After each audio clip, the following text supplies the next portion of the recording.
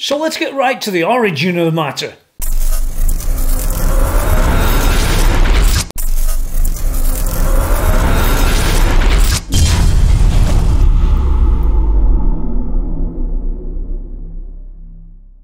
Well, hey, where you been, dudes?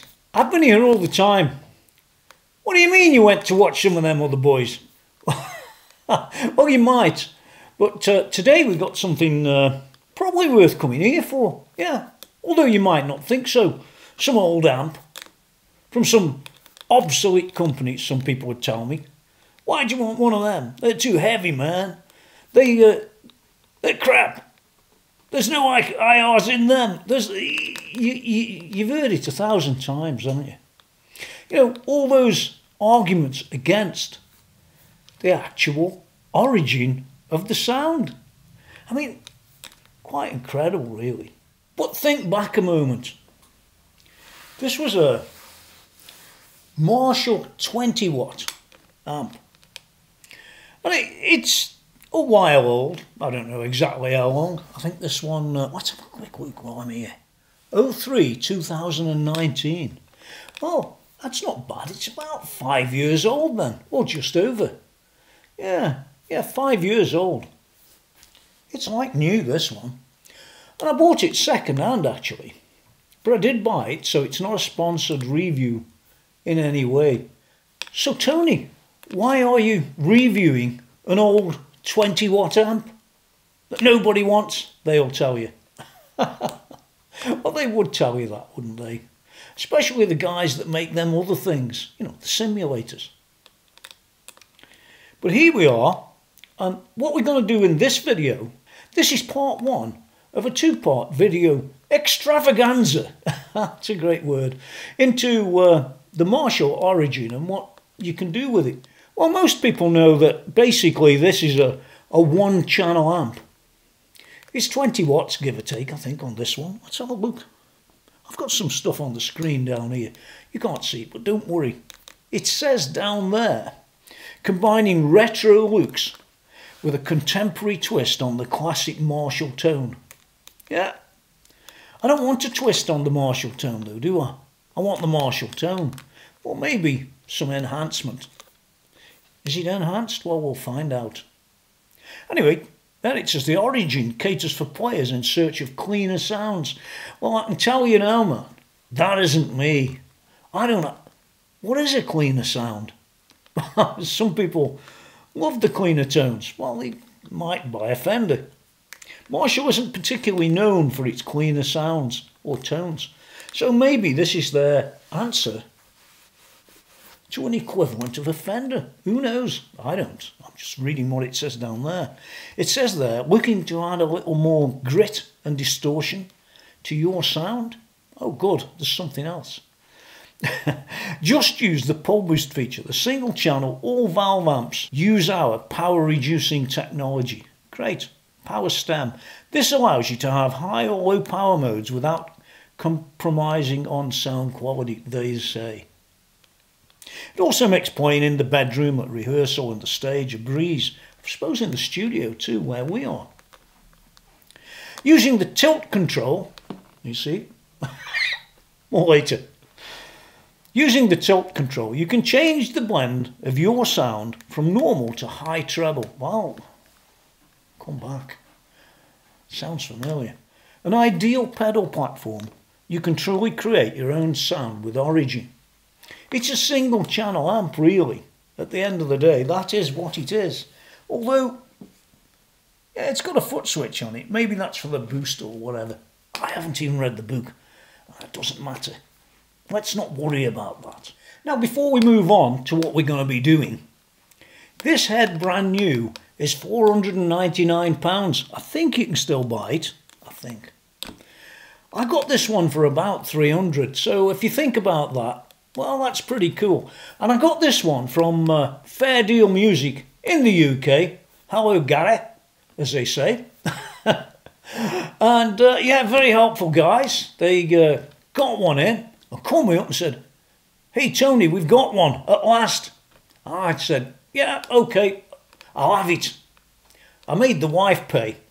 Of course, that's what you do, isn't it? Anyway, enough of my tittle-tattle. What we're going to do, first of all, is take a closer look at the chassis and inside. And yeah, by the time we get to the second video, well, this video is really all about the origin as it is, as you buy it, as you get it. Well, at least as this one is.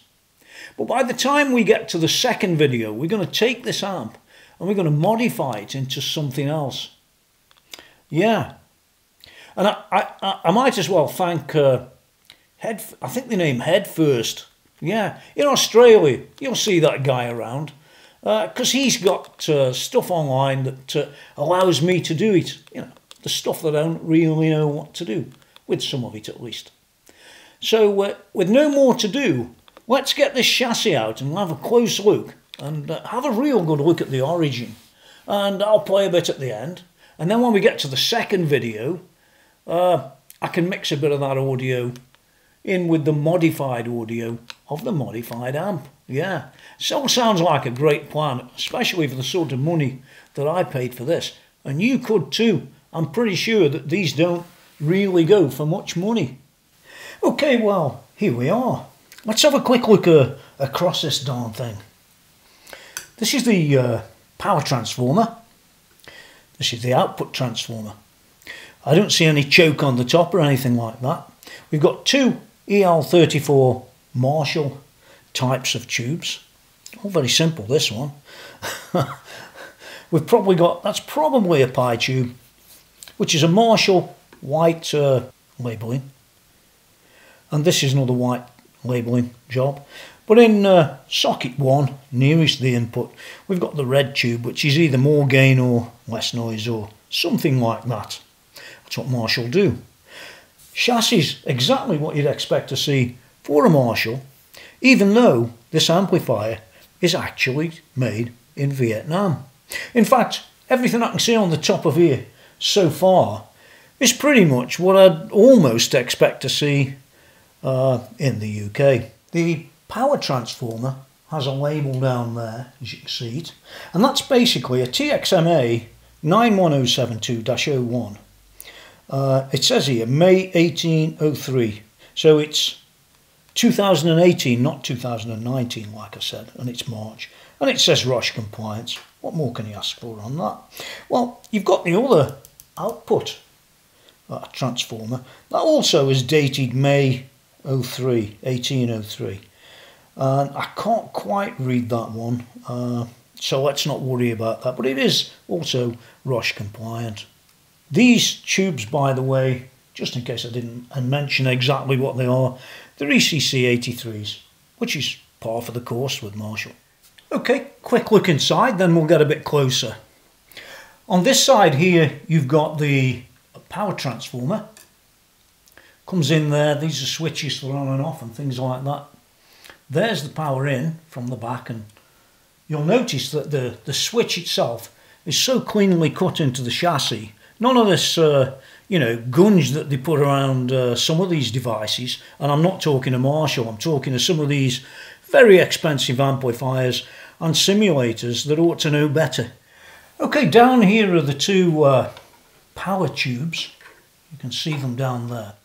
You'll see these big fat type of what they call cement resistors all lifted off the board, and once again you don't see that very often except on Marshall, where Marshall have in effect lifted these off to stop the board getting damaged. There are so many, honestly, so many amps that I've seen where these are hard on the board. Nobody seems to care, or maybe they want the units to fail early, so just outside warranty, of course, so you can pay. But that's not the case with Marshall. It's the same with the resistors, these bigger resistors. They're all lifted off the board, as you can see. Yeah, quite interesting stuff, really. Moving along a bit further, you've got a number of relays there. I don't know what for at this stage, but there are some. You've got a backboard there that handles all the I/O, which is all, again, quite interesting stuff. You've got a top board up there with the front controls on, where you can control everything. But down this section, this whole section, this is really the preamp section. You've got two preamp tubes there. That one over there is the pi tube, I'm pretty sure. And this preamp section is the bit that we're going to be modifying in the next video. But for now, this is absolutely bog standard from what I can see. Nobody's been inside this one, thankfully. And yeah, it should make a great donor board. Well, not a donor board, but a donor amp, so that we can turn it into something an awful lot more driven, really, than anything. That's how I think about it. You know, this was designed not to be quite as driven as it's going to be, but, well, you're going to hear it in a short while, so you can make your own mind up whether it's great as it is, or later in the second video, whether, you know, the mods were worth doing.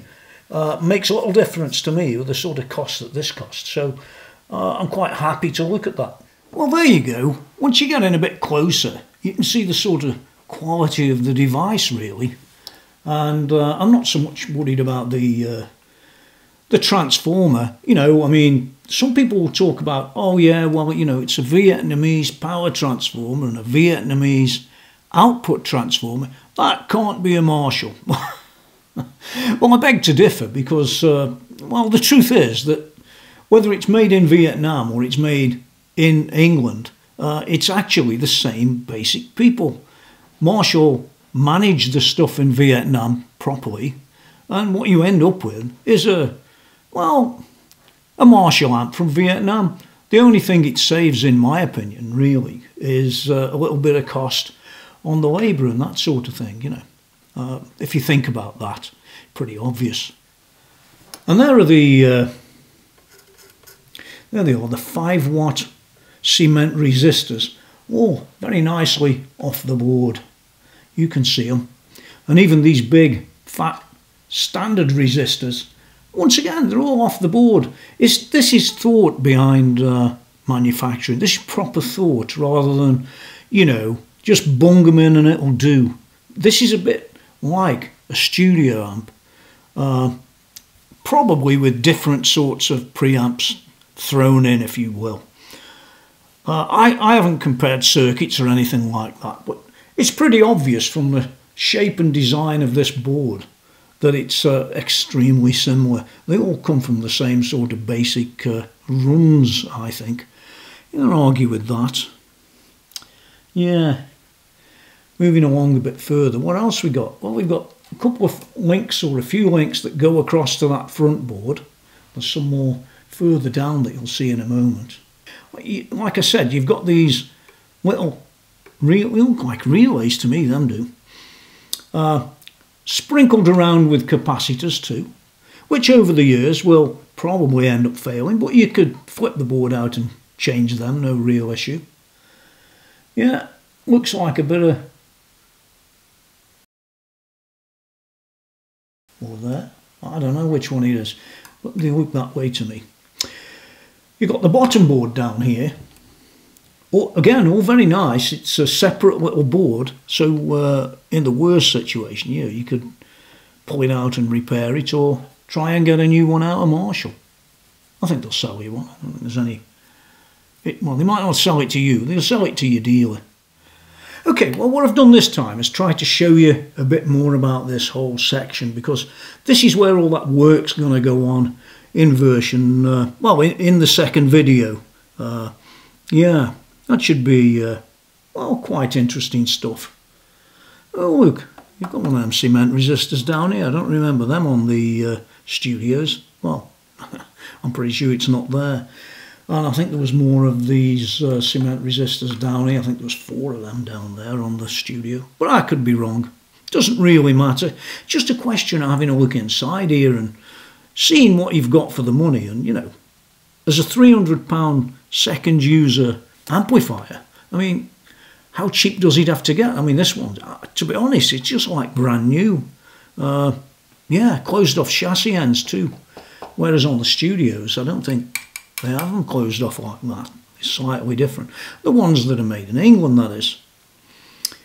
Yeah, so that's a quick overview of what's inside. I like the quality on it. It's all good. It says here V1. That might be Vietnam one, for all I know. OR1206200V1. Yeah, and that number's sort of, yeah, on most boards, on most of the, in fact I think it's on all the boards. It's a quick look inside. Hope you enjoy looking in here, because it does tell you a lot about the equipment, when most people will not show you. They're supposed to be reviewers, and they don't really review anything. All they do is plug it in and do, well, what you could do. Just play it, and that's it. That's it, end of story. Gets a bit boring, that does, after a while. At least in this situation, every time I look at a piece of gear, and it's a different piece of gear than I've looked at before. And this is one I have never looked at. You get another little insight into what's going on with them, and I always think that's a good thing. Anyway, let's go round the back. Okay, well, this is just a sort of quick overview, quick run through, if you will. Don't want to spend all day on it. Okay, you've got your mains input here. In this case, it's 230 volts. Did Marshall forget it's 240 volts in England? I don't know, but 230 it is, and yeah, it's not changeable, or is it? No, it isn't. It's 230 volts, and you're stuck with 230 volts on this version. You've got a fuse here at the back. Don't forget, if you get a problem, just check this one first, won't you, rather than screwing out the chassis to take a look at the other bits and pieces. It's high pot tested, so that's all good as well. If you're going anywhere on site, people will stop you if you're not high pot tested. Sometimes they will. Moving along a little bit, we've got the Marshall designed, engineered and quality controlled by Marshall Amplification PLC, Bletchley, Milton Keynes. It says made in Vietnam. It's not trying to be something that it isn't. You have to remember that. And here we go, it's 0318 on the serial number. Now, moving along a little bit, we have got an FX loop, which is quite interesting. We've got a send and return on that.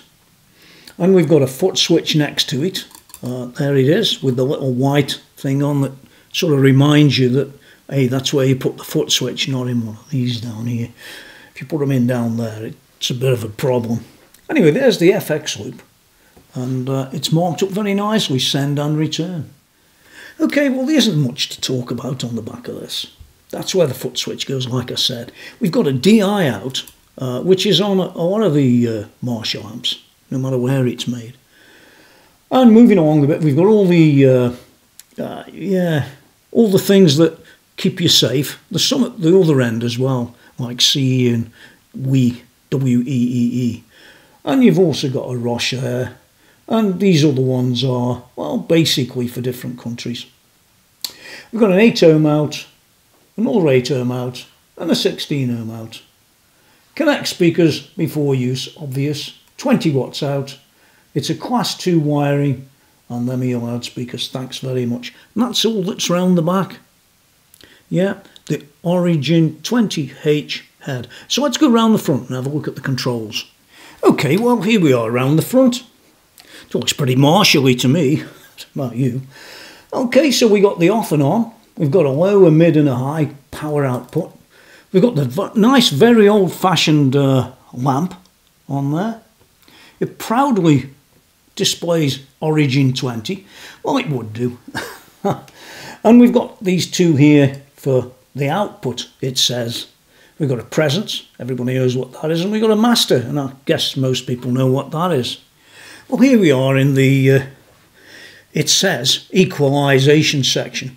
And we've got a treble, a mid, a bass, and this thing called tilt, which blends to be more trebly or more normal. Yeah, that's what tilt does. Lastly, we've got this pull boost. So it's a gain, and if you want more gain, you pull it out. So if we cranked it out, and we did that, and we put everything sort of middly. Now, some people would turn all them up full, wouldn't they? We could crank the master up down here and put the presence probably in the middle or something like that. Yeah, I'd say it'll probably be loud, and it might have a bit of distortion even. So, yeah, it should be interesting to say the very least. Well, I'm going to go back and put it back in its cab, because there's really not much else I can show you about this one. It's all pretty straightforward, really. But I don't care what people say. Some people will tell you, oh, you don't want one of them. I've heard them so many times. And they criticise, but well, to be honest, most of them probably have never even owned one, let alone tried one. Especially if you're outside the UK as well. They sort of, well, they're more expensive, aren't they, in a lot of countries? Yeah. But here it is in England, and I bought it for, like I said, £300 from Fair Deal Music. Yeah, they're up north of Watford, so they're probably the good guys. A bit like me, I suppose. But there you go. That's life. Let's go and put this back in its case. Well, there it is. The number of the beast. Now, some people will say, like I said earlier, oh, Vietnam, oh, it's terrible. But they're quite happy to take simulators that are made in China and say to you, oh, these are awesome. It doesn't add up, does it? You know, the truth is often difficult to swallow. But the fact is that most of those simulators are made in the Far East. Just like this one is, Vietnam. Now, is Vietnam worse or better than China? Probably not. It's probably all a mismatch of what you think it is. But there are one or two things you can conclude about this when you look at it, as I have for the first time today. I've never actually looked at an origin before. Fancy that. So let's conclude a few things. Well, you can conclude right off the bat that this Tolex isn't the same, or it doesn't feel the same as the Tolex that's on, say, a studio. This is like sort of smooth with a sort of half a job pattern. It's just a personal view. It just doesn't feel right. And even compared to this one here, this is much better than that one there. For some reason, it just doesn't feel the same. It's maybe one area where the vinyl was sourced over in Vietnam. Could have been, easily. The handle looks identical to all the other handles I've seen on Marshalls. Maybe they're all made in Vietnam. Well, maybe not. Maybe they're all made in the UK. Who knows? Does it really matter? Probably not. But just as an overall opinion, I think everything else at the back looks perfect. I think the back cover is made of MDF, whereas on some of the other amps, I don't think it is MDF. I think the colours of this aren't quite the colours of that. Maybe they're not meant to be. Who knows? But it doesn't look quite right. It just would have been nicer being that colour. Now, it is a one-channel amp. Now, we could argue that that's a one-channel amp, couldn't we? Okay, it's got two inputs. But it isn't two channels. It's really one channel with an extra sort of thingy going on. We'll call it that. Yeah, so, well, for its money, it offers a lot for a little. And that's one of the reasons I bought it. But I do have to be honest. I bought it to modify. Me personally, I don't really care much about the origin. That's why I never bought it when it came out. And I don't know how long ago it was when it came out, but it was at least 2018. I doubt this was one of the first. So it's probably been around a fair bit longer than that. A fair bit. Yeah, I'm not even going to research it because it is what it is. But hard to get past that for 300 quid you can buy a Marshall. And as they say themselves, oh yeah, it's a perfect pedal machine. Now once again, I don't use many pedals. The only two things that I like with pedals is a wah pedal and a tube screamer. I've got a number of tube screamers and I've got a number of wah pedals, so one way or another this could sound quite nice. But I'm going to play without all of those things, well, at least at first, and then maybe I'll plug a few drivers in it and we'll have a look at how it sounds then, because it is a review about the origin as it stands, as you buy it. Even the Vietnamese one. I don't even think they make a UK one. Maybe not, maybe they do. Doesn't matter. Now do remember, my opinion on this product is just my opinion. You might love this amp, but mark my words, if it's good, I'll say so. By good could be a subjective term, of course. I like Marshall gear to start off with, whether it's made in Vietnam or not. Who cares? Well, some people do. Certainly they do. So, yeah, I can only give it a score of what I think it will be. You know, my opinion.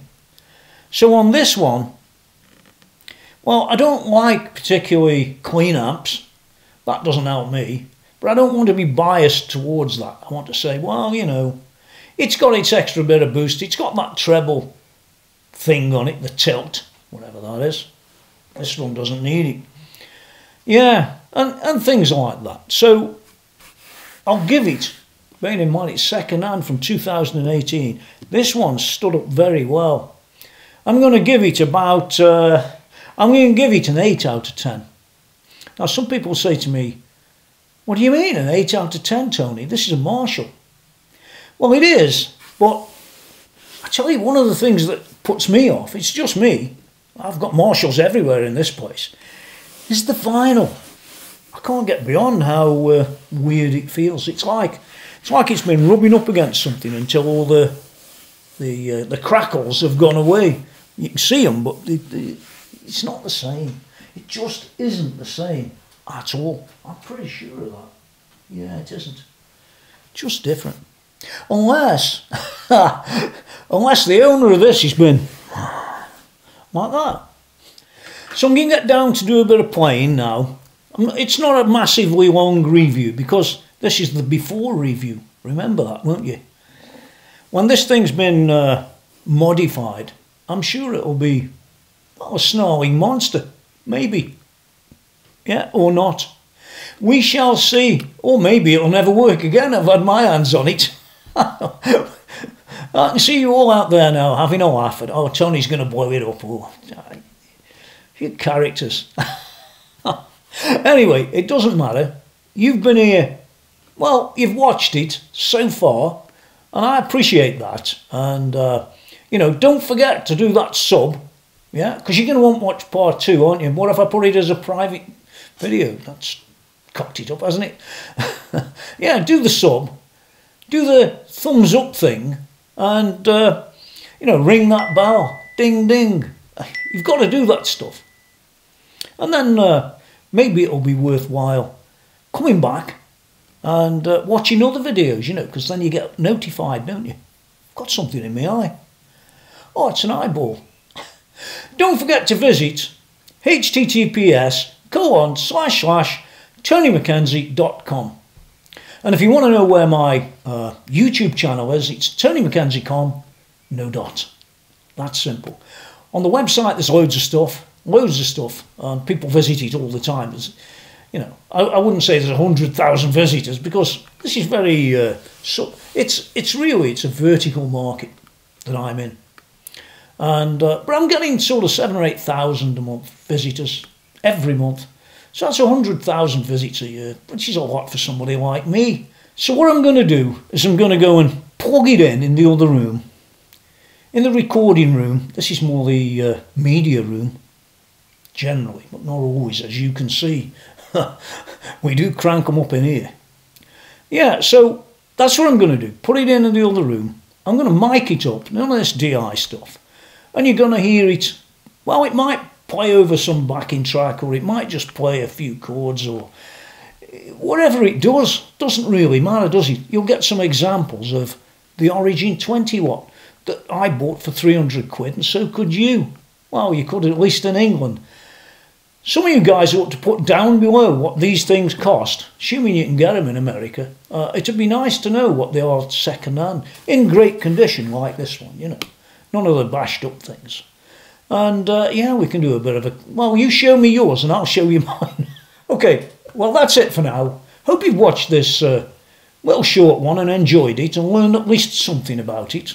And when I get to the next video, I'll probably modify it in the video, but it will be probably speeded up a bit, you know, that sort of thing. Then we can get down to hearing an origin after the event as opposed to before the event. Thanks very much for watching, guys. Really appreciate it. And yeah, I appreciate the headfirst guy again. I'll say that again because he's the guy who's done all the mods online, you know. Very useful guy. Till next time, here's the plane. Now get out of here.